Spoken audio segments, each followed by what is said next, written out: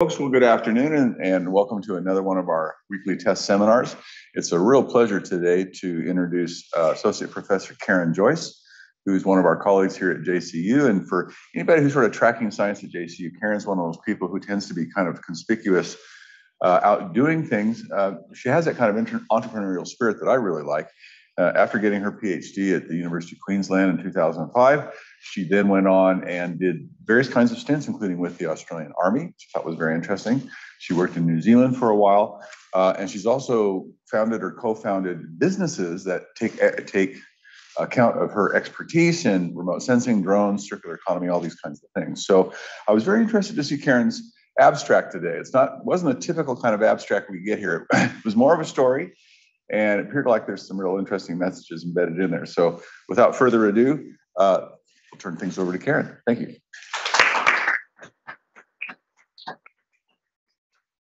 Oh, thank you so much, Bill. Is that mic on? Can you hear it? Doesn't sound like it. Yes, it's all right? No. It doesn't sound right.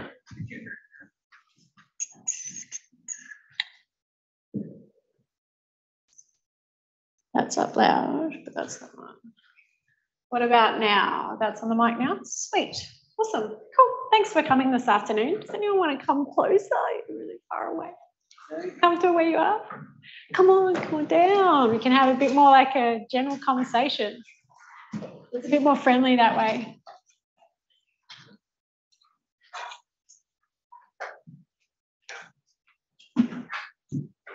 Right, so my talk might be a little bit different to what we're used to with the TESS seminars. It's not exactly a standard scientific presentation of the intro, methods, results, discussion, conclusion, but hopefully it's thought-provoking. And if you've got questions along the way, I'm really happy to answer it as well. So don't feel like you need to wait till the end. If you're like, oh, hang on, just wait there. Can we look at that? Please do that. I'm really happy for that. My first question for you, and yes, I do require you to do something in my talk today. Get out your device, if you have one, and scan this code, because I've got some questions for you. If you don't have a device, that's perfectly fine. We can still play the game without it. It's not that big a deal. But if you do have your device, it's a little bit of fun to do this as well. So just once you scan that, just have a look up at me so I know where everyone's at. My question for you while we're getting the code up is to think about the way that you behave in your everyday life, and do you consider yourself to be a minimalist or a hoarder? So how many people are familiar with Marie Kondo? Yes, good one. Okay, so Marie Kondo has a TV show. I don't know if it's on Netflix or Stan or one of those ones these days, and she's very much in the frame of mind that you should get rid of stuff that no longer brings you joy. So whether you're hoarding stuff at home, whether that's old clothing or old electronic items or whatever it is, if you don't need it anymore, get rid of it and declutter your life. That's her philosophy. And so when we think about, are we hoarders? What do we do with all of our stuff? Or do we get rid of our stuff? That's my question for you. Whereabouts do you think that you sit? Somewhere in between those two. Alrighty. So what I'm going to do is over the next couple of questions, we're going to run through what I like to think of as a little bit of a diagnostic tool. So you might have done Myers-Briggs or something like that before for personality. So this is my little test of hoarder versus minimalist. So we're going to run through a couple of scenarios. So the first one is last night you had a wonderful dinner party, you had lots of friends over at home, amazing dinner party, lots of drinks, lots of wine. But at the end of the party, there's a lot of wine bottles left over.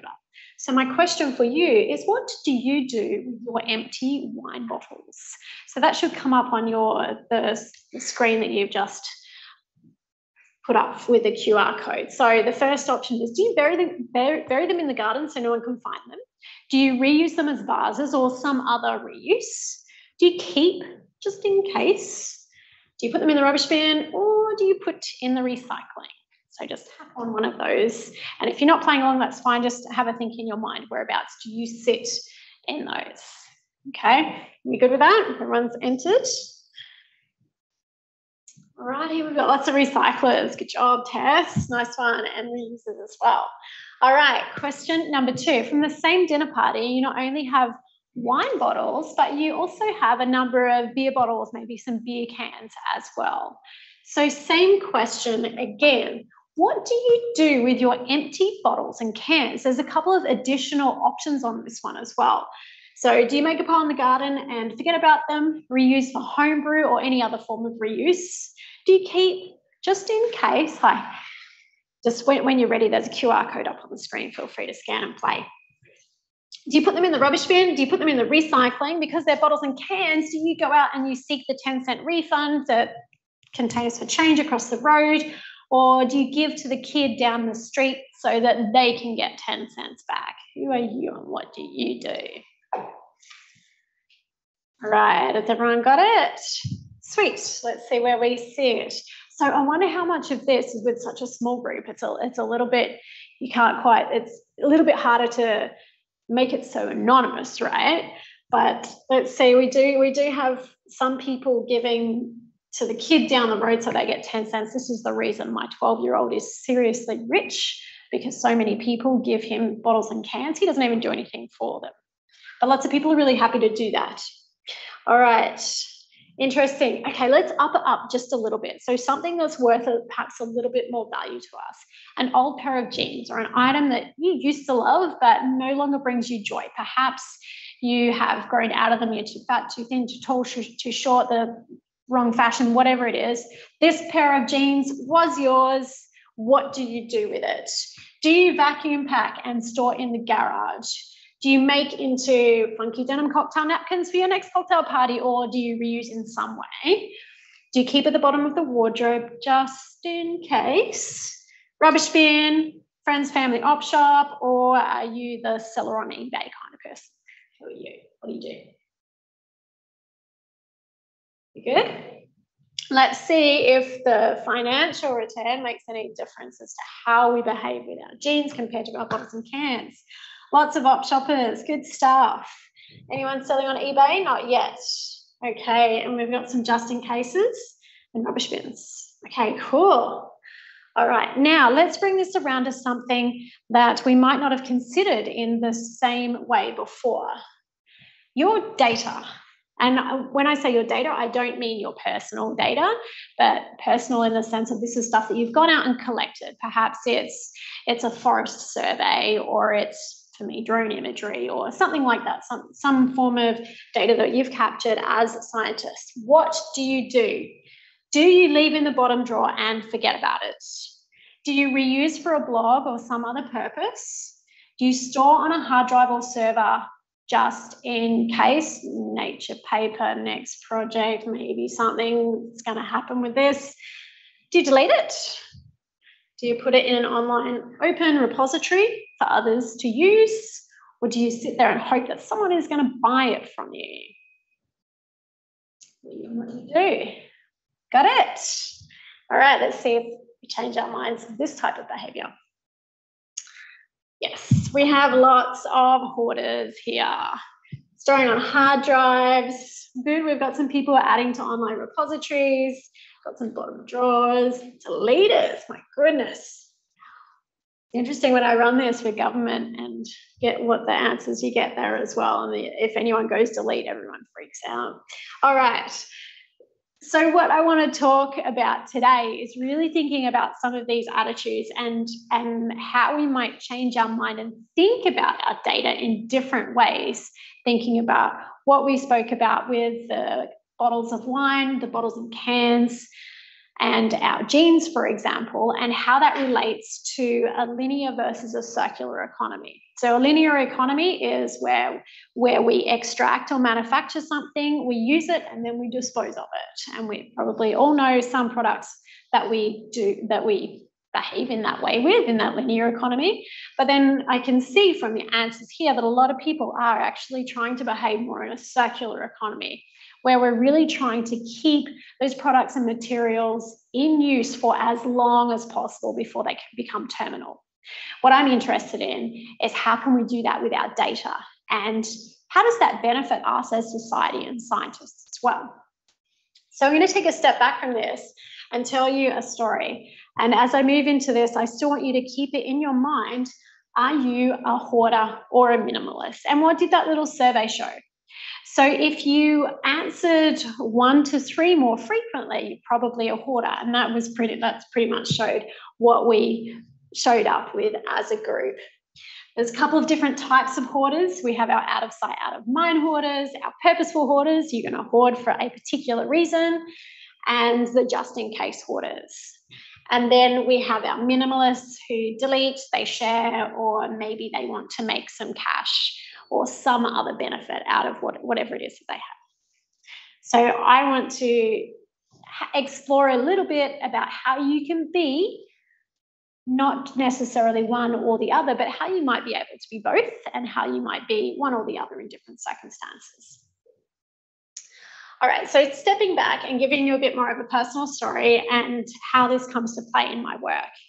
Great Barrier Reef. Anyone know how many reefs we have on the GBR? Terrestrial scientists do. Yeah, how many have we got? 2,500? Yeah, somewhere around about that. All right, somewhere around 2,500 to 3,000 or so across an area that is the equivalent of Victoria plus Tasmania, okay? My main research interest, and it has been for about 25 years now, is trying to figure out how much live coral we have on the Great Barrier Reef, because we actually don't know the answer to that question. And sometimes we think, well, we should know the answer, right? And we talk about, is the Great Barrier Reef expanding or dying? Should it be in danger? What's happening with bleaching, all these things?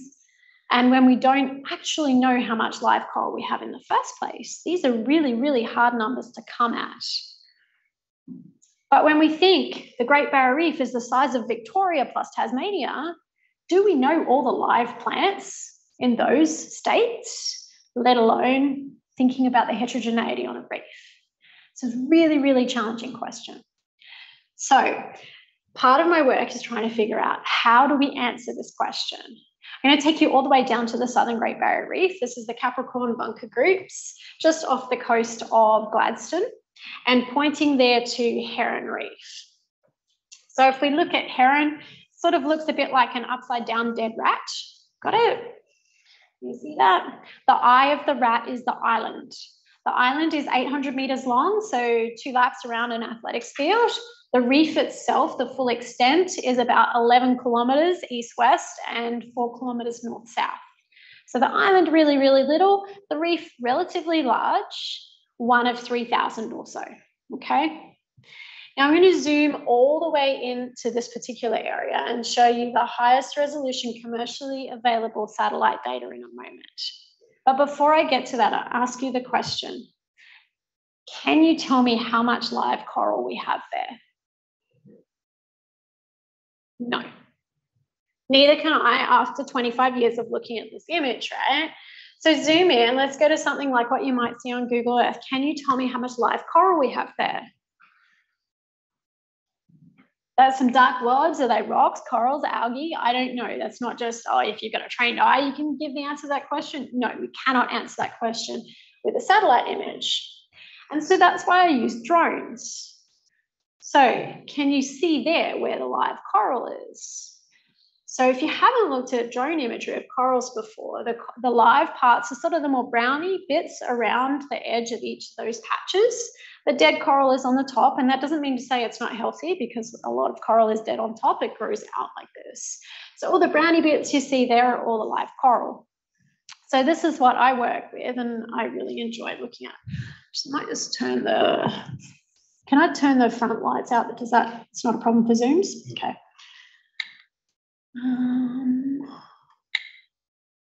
Is that a little bit better? Does that help? Cool.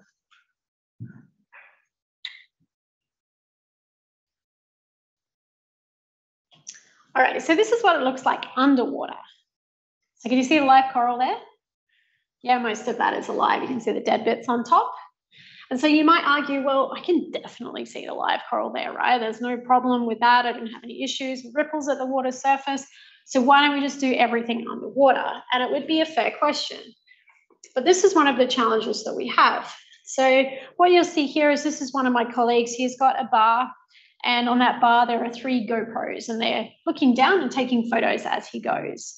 You'll see an orange little bit on him. That's just a buoy with a GPS on it, so we can track where he is.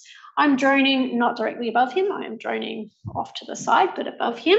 And shortly you'll see just there we have his buddy has popped into view as well. So what I want you to appreciate from this video is how tiny he is. And as we're panning back, we're on Heron Reef, just what we saw the satellite image before, and I'm not a videographer, hence the clunkiness of this video, but you'll pan back all the way to see the island in a moment. So he's teeny, teeny, tiny, trying to figure out how much coral there is on his little transect, but there's no way as one person in the water, you can do that over all of Heron, let alone times 3,000. Right? So that's just not an option to do everything in water. And I guess, you know, with your own studies out in the field as well, you're a teeny tiny person, how do we scale up to bigger areas? And so one of the things that we then do is think about, well, we've got people in the water. We know satellites don't give us the detail that we need. So where do drones fit in here? And so this is me on the beach at Heron as well. And so I do this quite frequently to map areas that I'm interested in, but I still feel kind of small, right?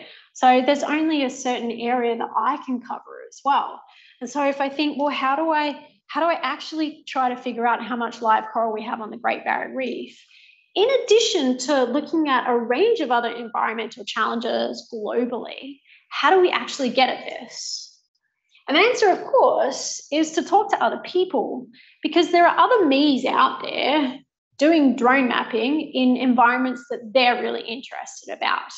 So on the bottom left, we have got Professor Gillen over in Arizona. He's interested in savanna ecosystems and recovery after fire. We've got Andrea and her team on the top right, and she's interested in glacier movement and how that's changing with climate change. And we've got some rangers up at Archer Point, just south of Cooktown, who are mapping their coastline and their sea country as well. So we've got people all over the world who are doing all these really cool little things in their little areas. But then how do we think, well, if everyone's doing these little bits and pieces, how can we learn from other aspects of our life and actually get a better picture of what's going on globally as well? Because this is what we're all doing. We've all got our data that we are holding to ourselves, just like I did with the little quiz with you earlier, looking at hoarders versus minimalists. So everybody is effectively hoarding to themselves, where the chances of us actually making greater scientific discoveries and working towards a more sustainable future for the planet is actually if we open a lot of this stuff up. But this is what we have at the moment. We've got hard drives, we have SD cards, we have servers, all these things where data is stored effectively locally for individual researchers. So when I started to think, well, how do I map the Great Barrier Reef, in addition to thinking about are there other areas around the world where this would be useful, I started to think about, well, how is it done in other areas? Because we do map globally already. And one of my biggest inspirations is Landsat. So Landsat series of satellites has been orbiting since the 1970s. There's global repositories of data that was made open in 2008 thanks to President Obama. And he decided to open the whole archive of Landsat data, and it has stayed open for all these years and always will be as well. And what he did in enabling that was actually unlock a $17 billion geospatial industry that wasn't there before. So I find this really, really fascinating. By making something free, you can unlock a multi-billion-dollar industry. So I'm really fascinated with that. And then when I come back to drones, I think, well, the cool thing about drones is that every single one of you could have a drone and you could all be going out collecting data. There's a couple of Landsats and then a couple of other satellites from other providers as well, but there's not really that many. But there's actually hundreds of thousands of people with drones around the world. So how do you make a distributed system where we can actually all come together with the same sort of mentality as like what we have with Landsat?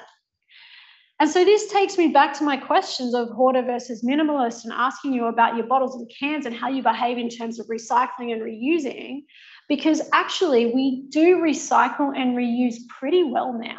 It was not long ago that was an unusual thing to do. It's now not an unusual thing to get some money back for your materials and your products, or to go, you know what, I don't care about the money, I'm going to give it to the kid down the road, just get out of my way. And then we can continue to build that circular economy.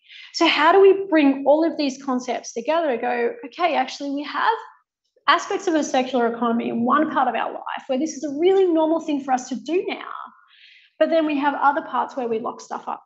How do we bring them together? And that's something that I'm really, really fascinated in.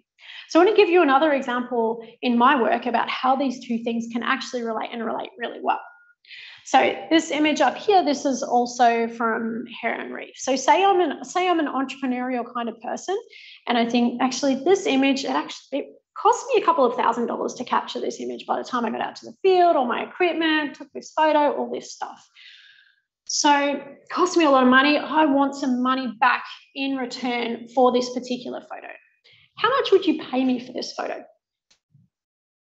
Anybody pay me any money? Probably not, right? Like nobody's actually going to pay you for one single bottle or can, right? That was never the way it worked. The value is when everything's all together. So the interesting thing about this particular photo are these things. Anyone know what they are? Sea cucumbers. Yeah, so sea cucumbers are actually a really big fishery for Australia that we push across to Asia. So when I captured this photo, I knew there were sea cucumbers out on the reef. I've never really done anything with them, but I put it up on social media. I didn't try to get money for this photo. Put it up on social media. I said, hey, anyone out there studying sea cucumbers? I can count them in drone imagery. Does anyone want to collaborate on something? These are what these critters look like in the water. If you haven't seen one before, there's lots of different species. They're really quite cool, but definitely not as charismatic as many other marine species, so they don't get too much attention. Close up, one of the reasons that we're particularly interested in them for the Great Barrier Reef is because their poo is cleaner than what they eat. So they're effectively hoovers for the sediment on the reef. They clean it all out, poop it out nice and clean. So if you have put your toes in the sand in an area where there's sea cucumbers, you've been walking in poo. They perform a really, really cool ecosystem service.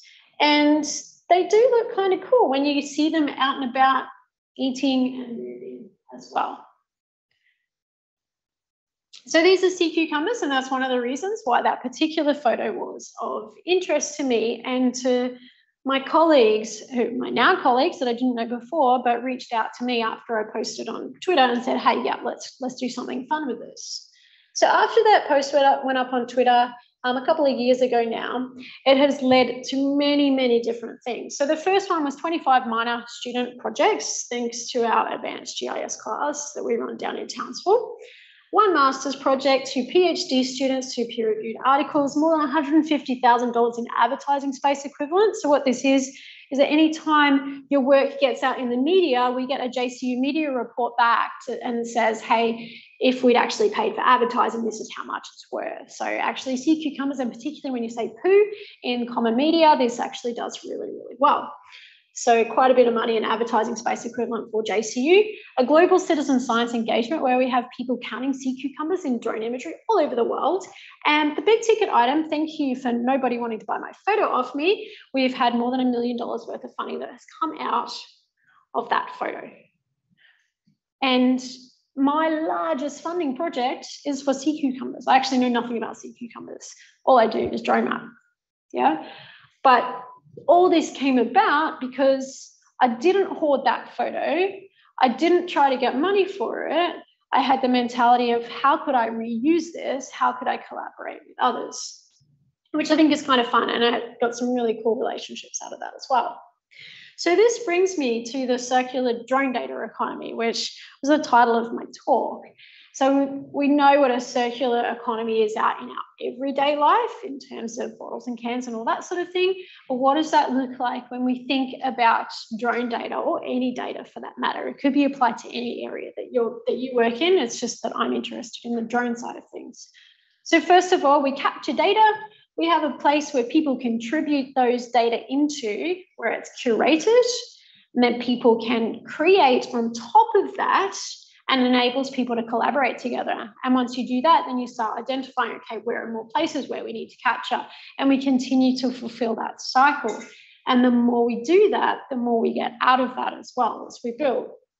So I want to share with you a couple of challenges and the way we've approached dealing with them as we've gone through this. So the first one is that when I first started saying, okay, really think we should put data out there and enable people to use it, firstly, to solve my own problem of being really lazy, and when people wanted my data, it was a real hassle for me to sift through all my folders and go, oh, maybe this one will suit them, maybe this one. And, I just kind of wanted to be a bit lazy and just go, hey, you know what? You do it for yourself. Here it is, you go.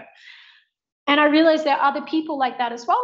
They've got all this data and they go, yeah, I want to share it. But you know what? It's too hard. It is just way too hard. It's not like if you want to share your videos, you go to YouTube, you want to share maybe pretty pictures, you might go to Unsplash. What do we do for drone data? So we built a repository where people can upload their drone data and share it with people around the world. And as of now, we have data in 68 countries around the world and more than 700,000 drone mapping images. And you can go online and have a look at all the different places where there's drone mapping data in so many different ecosystems. The next part of it was that through working with a lot of the traditional owners and school groups in particular, I realized that when we capture drone data or any data, right, there's always this processing overhead, and it's not that easy to do. And drone data requires you to have beefy computer systems, software, licenses, and the expertise to process all these data. So I thought, well, what if we don't just have a platform where people just dump their stuff and, have at it if you like, but what if we actually process data for them? So all they have to do is fly the drone and then upload the data. So we built a processing engine where basically you upload your raw data, it's processed into what's called an author mosaic, or everything stitched together. This is out at Trinity Park. And also the additional products that we create are digital elevation models. So here you can see the tops of trees, tops of houses, and then we get rid of all the trees and houses into the digital terrain model as well. So all those products are then available for the people who upload the data, but also anyone else that wants to use that as well. Then once we started with that, the next challenge, there's always something more, right? The next one came back, it's like, this is really cool and I want to work with this, but you know what? GIS is so hard. How many people have felt that? There's just always something else. You're like, oh my God, do I have to seriously do 12 clicks to set up a feature class so that I can start digitizing a new polygon? So why do we make it that difficult? There is no need for that whatsoever. So we started to think, okay, what are all the pain points in basic digitizing to start with? What are all those pain points that, we could actually design better? We don't have to do it like that. There is no reason to do it like that except for Esri says so. So built a platform, or a part of the platform, or the tools to be able to really super easily digitize just with 2 clicks instead of 12. If you've done any digitizing, you know that you want to reduce the number of clicks as much as possible, and to be able to freehand draw around things instead of clicking 500 million times, it's actually not that hard to do. And why do the commercial packages not do this? So the next challenge then was, okay, people are coming on and they're saying, here's my data set, I want to share my data. But actually what we really want to share is our mapping insights. So we want to bring people in, and just like what we might do with Google Docs, and people are all in together and collaborating real time, you know what, we want to do that on our map too. So that's the next step. So you can invite people into your map. So create your map, upload your drone data, process your drone data, start making all your beautiful annotations to say what's where, and then go, hey, come and join me. And then people can come in, they can comment on your work and start editing things as well. You can have a truly collaborative experience, which is a huge amount of fun to build, but really challenging, lots of fun. And then the next one, and my last one for the moment, although there's many, many more to come, but the one that we're working on at the moment is, how do we recognize that we now have more than 700,000 drone mapping images that we know are so much more detailed than satellite data? What next? How do we use those to better calibrate and validate our global satellite models? So to talk through that, I'm going to share a very specific example of where the differences are and how we can actually use the data that we have. So I'm not sure if anyone would have heard of the Allen Coral Atlas here before. Has anyone heard of that? Yeah, cool. So it's a global database, I guess, if you like, of different habitat classes on global coral reefs. It's amazing. It covers the whole world. It's the first continuous map of all the reefs of the world, and a huge amount of work went into creating this. It's all freely available as well, so you can jump online and have a look at this one. Let's have a look at how it performs in our local area. So Cairns, so we're somewhere up around here, and I'm going to come into this reef here. I'm going to zoom all the way in to have a look at what we see. So this is Hastings Reef. Has anyone been out to Hastings? Really, really beautiful if you get the opportunity to go out there. So this is what it looks like from the satellite.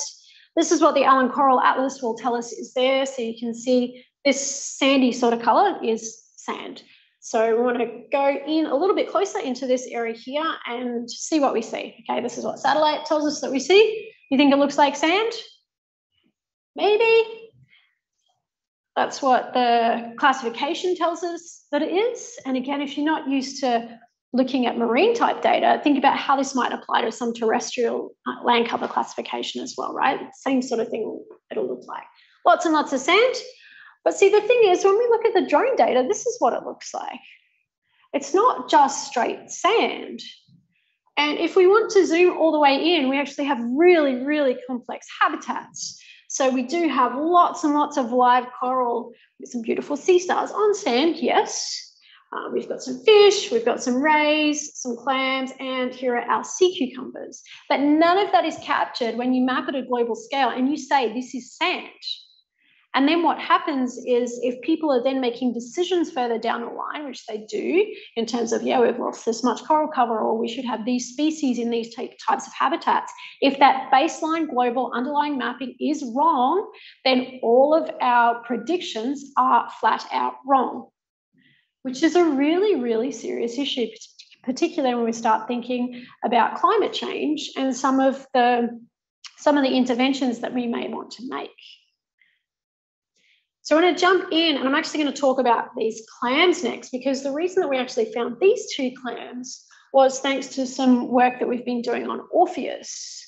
How many people have been out to Orpheus? If you get the chance, go to the JCU research station there. It is absolutely magnificent. But there are these areas that it was made as a clam fishery, clam aquaculture patch, I guess, many years ago. And so what's happened is there are all these giant clams that are squashed all in together, but because there's so many of them, it makes it perfect to train artificial intelligence models.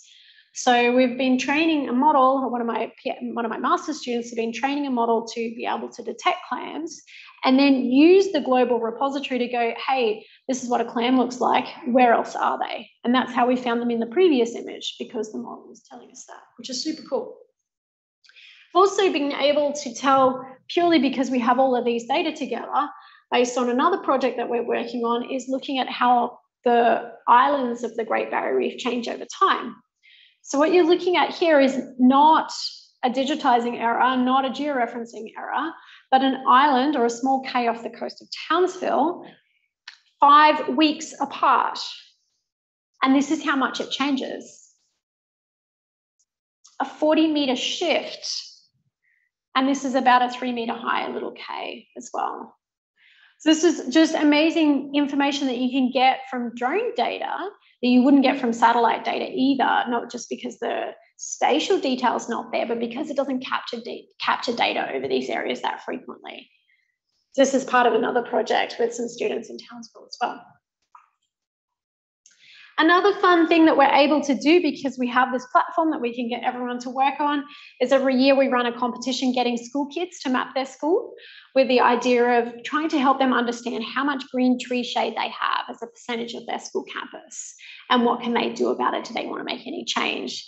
We have some really cool stories. These kids on the left realized how low their tree shade coverage was on their school campus, and actually petitioned their P&C or their school board to put more shade on their school campus as well. So it's a really fun project that kids do. And we've got primary school kids on the right-hand side there as well, with their certificates of being these are the ACT winners on the right-hand side. And this is all possible when we have everything all together in one place, and a really fun place to map together.